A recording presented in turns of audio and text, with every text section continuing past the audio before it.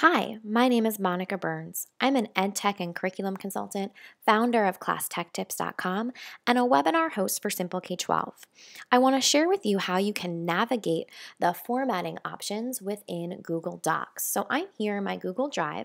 I've already signed in. You can see me right over here. I can go here to create a new Google Doc if I want, but I have one started off for us here.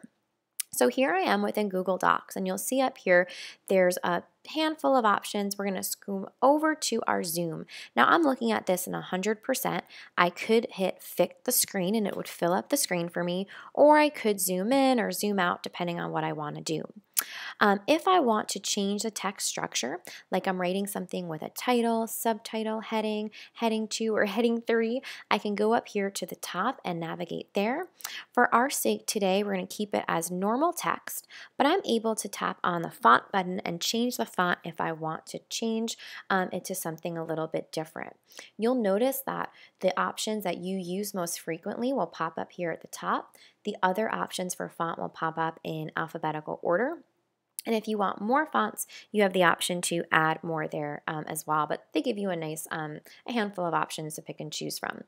When I highlight here, I can change the size as well, so I can make something a little bit larger, a little bit smaller.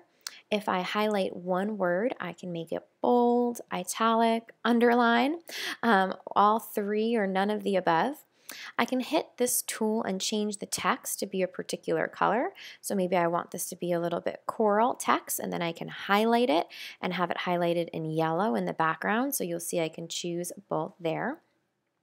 I can also add a link. So if I wanted to highlight and add a link here, it'll give me the option. What's really cool is that whatever the word is, it'll start searching for examples of that word. So for example, if you typed in something to do with a favorite app, like you typed in Class Dojo, it would search for Class Dojo automatically. Of course, you can put in whatever link you want here.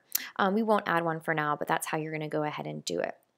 When it comes to your alignment, you can align left, I'm going to highlight, and we can align center, align right, or align justified.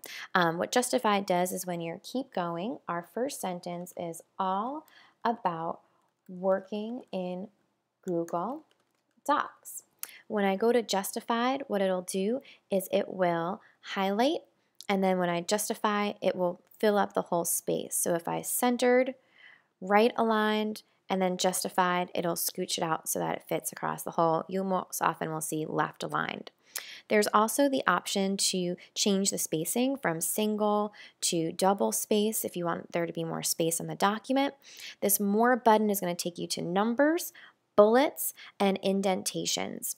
If you click on the little arrow next to numbers, it gives you some different options. Same things with bullets. So as you jump into your Google Docs and you're navigating this formatting options, go ahead and play around as you explore to make the perfect document.